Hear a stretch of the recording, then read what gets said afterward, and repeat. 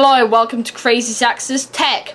Today on the third part of the computer MOT, I'll be showing you how to set what programs you want to start up on your computer startup and which you don't. Okay, so here's how you do it. First of all, go to the start menu, all programs, and then scroll down until you see startup and open that. Then these are what you have to start up on computer startup.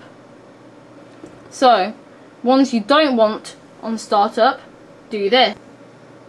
Right click on it and hit delete. Now this does not delete it off your computer, it just deletes it from your startup.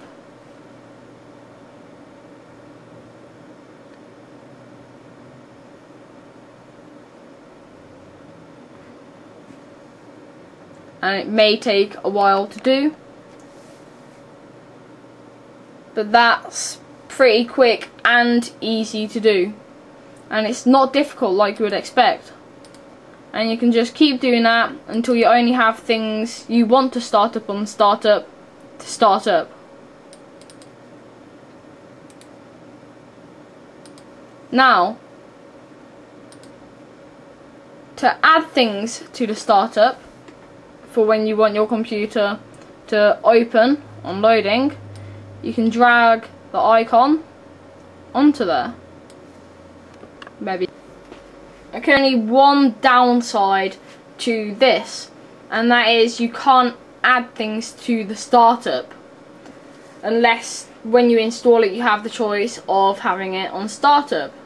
Now that's a problem I think that they may have sorted with Windows 7. I'm not totally sure on that, but they may have, and I hope they have, because that would be good. Okay, so thank you for watching part 3. Subscribe to me, follow me on Twitter at CrazyZakster, and go to my website www.crazyzakster.co.uk. Okay, thank you for watching, and see you next time. Bye.